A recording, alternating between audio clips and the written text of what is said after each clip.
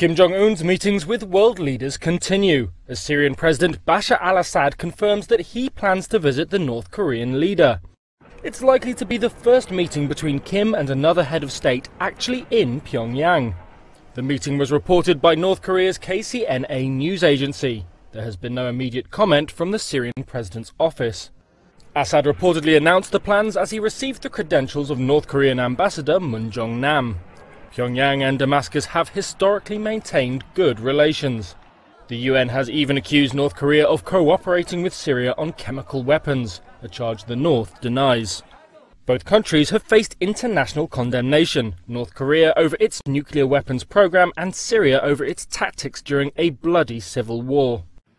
Since the beginning of the year, Kim Jong-un has launched a flurry of diplomatic meetings with leaders in China and South Korea. He's scheduled to hold a summit with US President Donald Trump in Singapore on June the 12th.